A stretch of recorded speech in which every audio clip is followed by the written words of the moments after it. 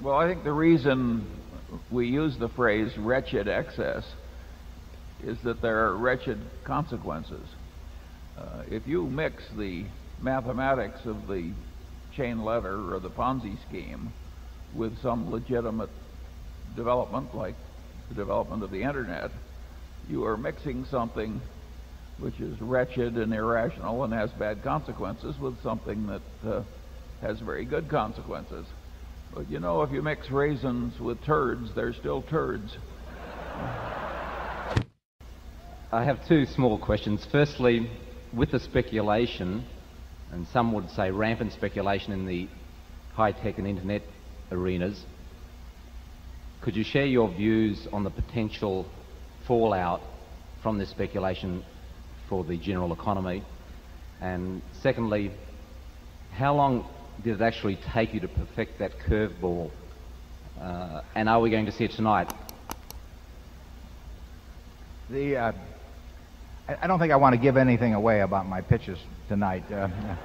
Ernie Banks may be in the audience. I know he's in town, and I just can't afford to do that. But you'll see it tonight, and you can describe it any way you'd like. The question about the high-tech stocks and possible fallout.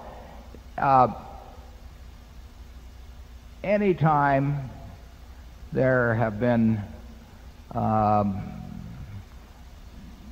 real bursts of speculation in the market, you know, that it does get corrected eventually. Ben Graham was right when he said that in the short run it's a voting machine, in the long run it's a weighing machine. Sooner or later, the amount of cash that a business can disgorge in the future governs the value it has, that the stock commands in the market.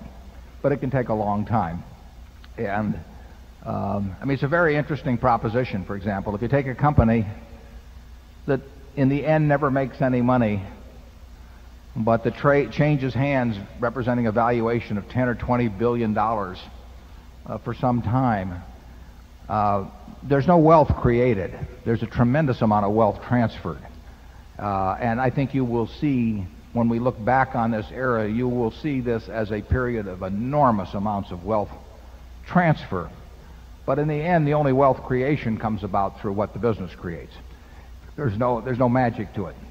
If a company that's not worth anything sells for 20 billion, and 5% of it changes hands, somebody takes $1 billion from somebody else. But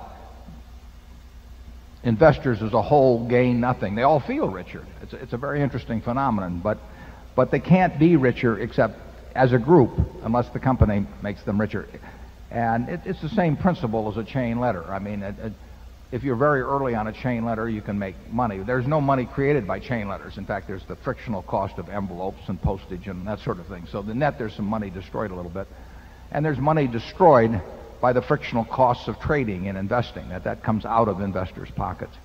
But the manias that periodically take place, and not just in stocks. We had a similar mania. Well, I'm not necessarily similar. We certainly had a mania in farmland here in Nebraska 20 years ago, and land which couldn't produce, we'll say, more than $70 or $80 an acre would sell for $2,000 an acre at times when interest rates were 10%. Well, that math will kill you. And it killed the people who bought it at those prices, and it killed a great many banks here in Nebraska who lent based on that sort of thing. But while it was going on, everybody thought it was wonderful because every farm was selling for more than the similar farm had sold for a month earlier. And it was momentum investing in farmland.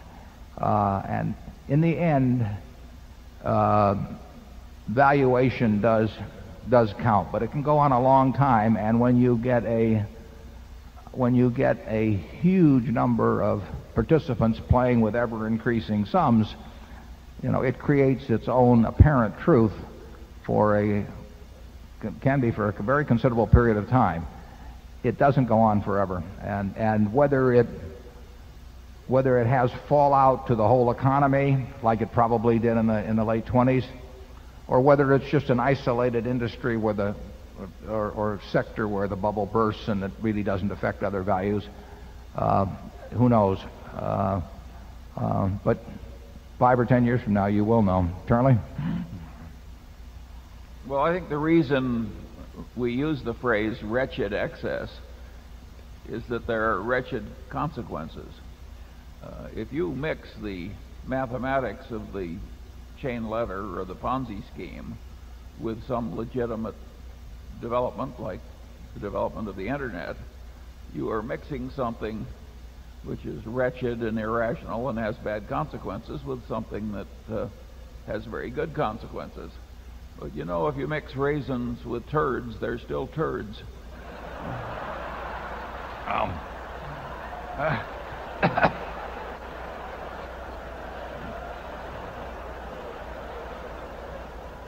That's why they have me write the annual report.